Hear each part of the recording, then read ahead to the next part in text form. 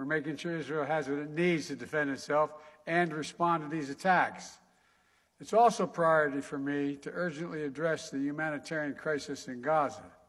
At my direction, our teams are working in the region, including communicating directly with the governments of Israel, Egypt, Jordan, and other Arab nations, and the United Nations to surge support and humanitarian consequences for Hamas' attack to help Israel. You know, we can't lose sight of the fact that the overwhelming majority of Palestinians had nothing to do with Hamas and Hamas's appalling attacks, and they're suffering as a result as well.